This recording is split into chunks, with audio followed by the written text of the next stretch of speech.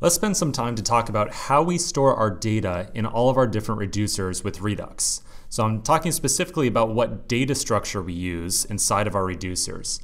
A really common pattern is to use an array. So I might have a reducer, and let's say that it's managing a list of different posts. And a post will just be, let's say, something like an object. It has an ID, it has a title and a body as well. But the really important part that I want to point out here is that it specifically has an ID. So a very common pattern is to say that my reducer for working with all my different posts will return an array of posts. What are the implications of using an array to manage all of my data in Redux? Well, let's look at a couple of different options in here, kind of the different cases of actions. I've got my fetch post for dealing with fetching a singular post. I've got fetch posts, plural, for dealing with multiple posts. And then I've also got update and deleting a post as well. So I'm going to make the case in this video that using an array for storing your data in a reducer is not a good approach, and instead we might want to use an object. So let's look at a couple slides that's going to illustrate this point. So one thing I want you to keep in mind, again, is that each post model that we have contains an ID. So in this case, like an ID of 23, but it's really just a unique integer of some type. So this is what our reducer might be pumping out if we are using an array to store all of our different posts. So when we have array-based storage, we get a piece of state that looks something like a key of posts, and that is pointing at an array of post objects. And each of these are individual objects with an ID, a title, and a body. So again, I want to make the case in this video that instead of using an array to store all of our listed posts, I want to use an object instead. So I'm going to refer to this as object-based storage. So in this case, here's my state object. I've got a key of posts again, but instead of just an array of posts, I have an object containing all of my different posts. The keys of this object are the IDs of each individual post. So you can see right here I've got a key of 34, the value of which is the post with ID 34. And all the way down at the bottom, I've got key of 184 and a post with ID of 184. So each of these kind of rectangles off to the side represents an actual post object with an ID, a title, and a body. So let's think about some of the common operations. What's the difference? Why might we do this at all? What are we gaining? What are we losing out on? Well, what we're gaining and losing is we're making it a lot easier on ourselves to commit some very common operations that we might expect to have to do with an array or an object. So I'm talking specifically about updating our state object. Let's look at some of the different operations that we might have to do. So this right here is a demo or kind of what we might do for an array versus an object whenever we are trying to read a specific record. So let's say that I want to find a post with ID of 34. Okay, so let's say that a user navigates in our web application to a URL of something like myapp.com/posts/34. So they're intending to visit post with ID 34. If we have an array-based storage, I would take the ID of the post that I'm trying to find, and I would use the find helper on the array and look through each post until I find the post with the correct ID, and then I would return it and say, okay, great, here's the post I'm trying to display to the user. So this isn't bad logic on the left-hand side. We're using the find helper fantastically here. It's definitely good, but I'm going to make the case that using an object instead is a dramatic simplification of logic. If we have object-based storage and we want to find a post with a very particular ID, instead of having to deal with all this find stuff over here, we can just say state.posts and then use the bracket notation and pass in post ID to find. Both of these methods right here would return me the same exact post, but the method on the right, I would argue, is significantly easier to implement, test, and understand. Let's look at a couple of other very common operations. So let's say updating a record. This is where things really start to get a little bit hairy. So on the array side, if I have some new post, like I just fetched this one and I need to update an existing post. So we're imagining that my state.post array already has post ID of 34 in it. Before I can insert this new post or this updated version of the post, I have to go through all of my different posts that I've already got and filter out the post with ID 34. And really what I intended to write here was something a little bit more like new state, new state. There we go. That's a little bit better. So we'd have to walk through all the posts in the array, dump the one with ID 34, and then insert the new one that we defined up here at top. On an object, however, the same operation, the same exact thing is dramatically simplified. By using the spread operator inside of an object and key interpolation, both of which are features of ES6, I can create a new object, which is these outside brackets or braces. I say ... state, which takes all of the existing posts out of my state. Then I create a new key value pair using key interpolation. So I say new post.id, which would resolve to 34, and then the value of that is the new post itself. Because I'm placing this key value pair to the right-hand side of the ... state, it will overwrite any existing records in the state object with key of 34. So that's the key here. Whenever I update a record, if I use this syntax right here, anything I put to the right will update any previous records with ID 34. So essentially we're kind of achieving the same effect here of deleting the existing post and inserting this new post. So this is kind of simulating an update.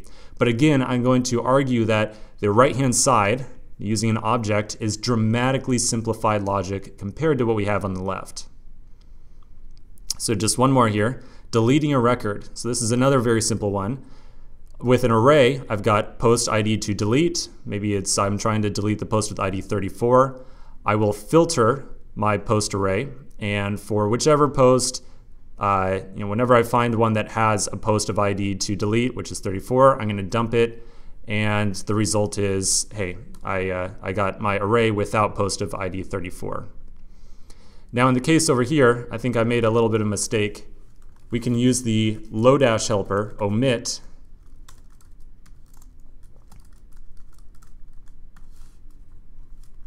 and really I wanted to do something more like post ID to delete,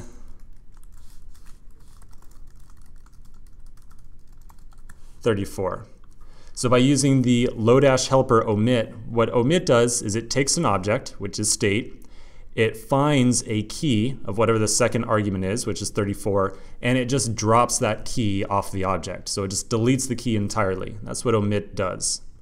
So again, these are completely simple method or identical methods here in practice and how they update the state object. But on the right-hand side, again, I'm going to argue that this is dramatically simplified logic compared to what we have on the left-hand side. So let's see what this looks like in practice. Let's come back to our reducer over here, which is working with my array of posts. And again, this is all assuming that the piece of state is going to be an array, so a list of posts. And I want to refactor this from an array of posts to an object containing all my different posts. So up at the top, I've got some initial state. Instead of using my array as my initial state, I'm going to say this reducer is now going to return an object containing all my different posts. So now inside of all these different methods or all these different cases, I get to dramatically simplify the logic. Note that the comments that I have here, like the action.payload equals equals equals, I just have the comment in here to be very clear about what the action.payload property is. So whenever I'm fetching a singular post, so I'm underneath case fetch post, I'm saying that action.payload is a singular post. But whenever I'm fetching posts plural, so like multiple posts, it might be an array of different posts. Action.payload in this case, this array of posts, the array of posts in this case is something that's controlled by my API. So this might be something that I requested a list of posts from, and we can't really control how that data is coming in. So note that in the case that we're fetching multiple posts right here, we will have to figure out a way to take these multiple posts and kind of turn it into the format that we're talking about here. An object where the keys are the ID of each post and the value is the post itself. All right, so let's do a little bit of refactor. I'm going to take out just the entire code block here because I really want to make the case that it's going to be dramatically simplified logic. So I'm going to take my existing state.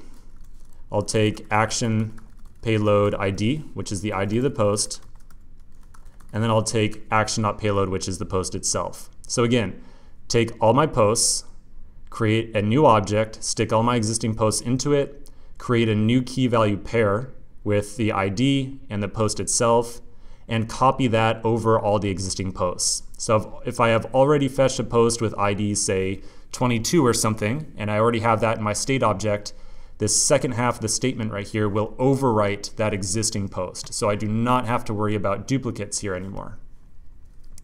Now in the fetch post example, again, we've got an array of posts. So I need to kind of coerce this data structure. I need to take my array of posts and turn it into an object where the keys are the ID of the post and the values of the post itself. So we don't have to write any fancy for loops or any logic like that to make this happen.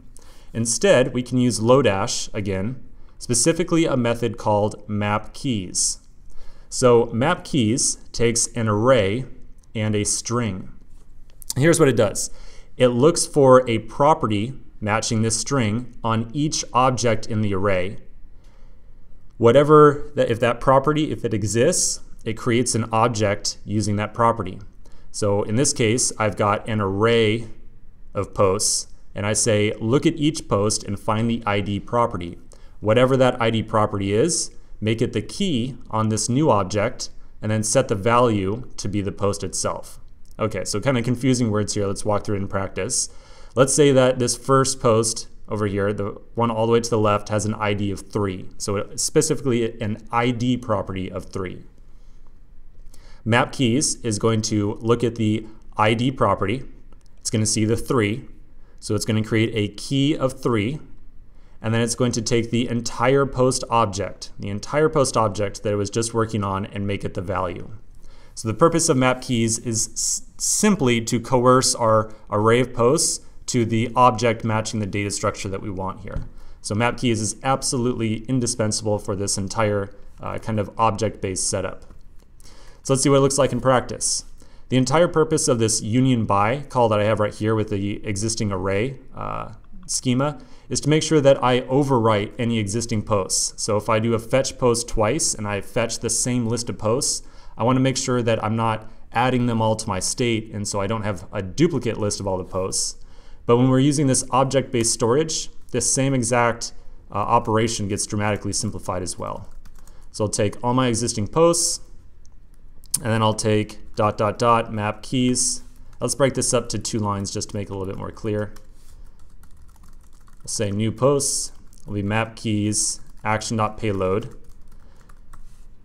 And on each of those posts, find the ID property, make it the key, and then the value will be the post itself.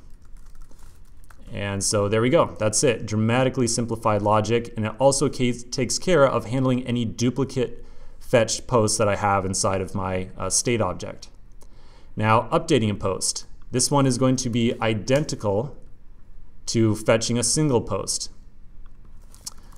Take all my existing posts, take the ID of the post that I'm updating,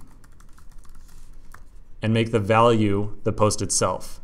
So again, we take all the posts. If there's a duplicate, the second half of the statement will overwrite the existing post in there. Thus, it works as an update. And finally, with the delete post, I can return, and I will omit, and we'll just imagine here that action.payload is the ID of the post I want to delete. So maybe, just to be clear, I might leave myself a comment where, hey, the action.payload here is the ID of the post I want to delete. So remember, omit is a Lodash helper where it will find a key of whatever the second argument is on the first argument and just drop that key off the object. So this functions as a delete post. So this is pretty much it. Without a doubt, this is dramatically simplified my reducer here. An amazingly compacted difference between the array implementation and the object implementation. And the benefit of this, the secondary benefit of this is not only is it less code, but I'm also handling corner cases like, say, fetching a duplicate list of posts very well. I'm handling making sure that if I fetched a single post once already, I'm overwriting the existing one and thus just updating it. So again, I highly recommend experimenting with objects instead of arrays for handling your data inside of your reducers. If you've enjoyed this video, I recommend you check out rallycoding.com. We've got weekly videos on tons of JavaScript topics, everything from React, Redux, and general JavaScript, bug handling, frameworks, all that kind of great stuff. So check out rallycoding.com, and I'll see you next week.